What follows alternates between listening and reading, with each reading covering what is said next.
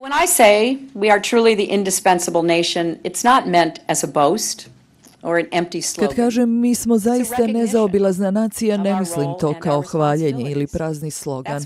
To je priznanje našoj ulozi i našoj odgovornosti. Sjedinjene države moraju i hoće nastaviti da vode u ovom stoljeću, da vode na novi način. Even as we lead in new ways.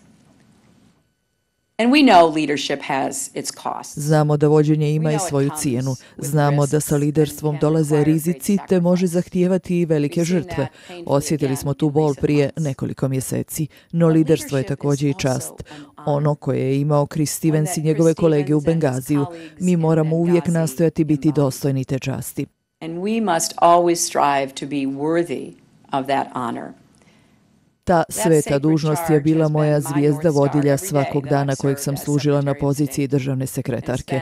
I bila je ogromna čast voditi zaposlenike State Departmenta, skoro 70.000 ljudi koji služe ovdje u Washingtonu i na više od 250 radnih mjesta širom svijeta.